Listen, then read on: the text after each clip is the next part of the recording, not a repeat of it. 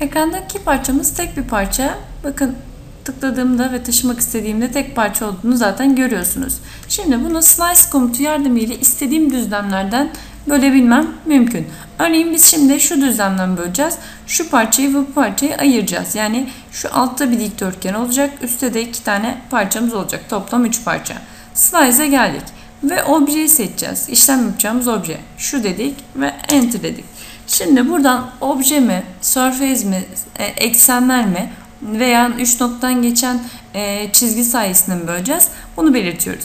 Biz şimdi şuradan böleceğimiz için ne yapacağız? Yatayda böleceğiz. Yani düzlemlerden x, y düzlemini kullanabileceğiz.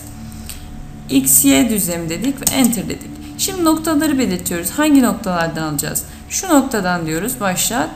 Şöyle devam et. Şimdi biz sadece parçaları bölmek istediğimiz için botu direkt geçip enter diyeceğiz ve parçayı bölmüş olacağız. Eğer herhangi birini silmek istiyorsak B enter diyerek o silmek istediğimiz parçayı seçeriz ve onu silmiş oluruz. Şu an dediğim gibi sadece bölmek amacımız. Enter dediğimizde parçaları şöyle böldüğümüzü görüyorsunuz. Bakın 3 ayrı parça olmuş oldu. Bu parçayı tekrar bölelim. Hemen slice dedik. Parçayı seçtik. Enter dedik. Nereden bölmek istiyoruz? Şimdi YZ düzleminden bölmek istiyoruz. YD düzlemi enter dedik. Nerede noktam? Örneğin şuradan bölmek istiyorum. Enter dediğimizde bakın botu direkt geçtik. Şu parçayı böldüğümüzü görüyorsunuz. İlla bir nokta ya da işte bir parça olmasına gerek yok. Parçamızın herhangi bir yerinden de gene bölebiliyoruz. Gördüğünüz gibi. Şunu tekrar bölelim. Slice dedik. Şu parça dedik. Enter dedik. Şimdi nereden bölmek istiyorum? Gene dikey olarak bölmek istiyorum. Yani YZ.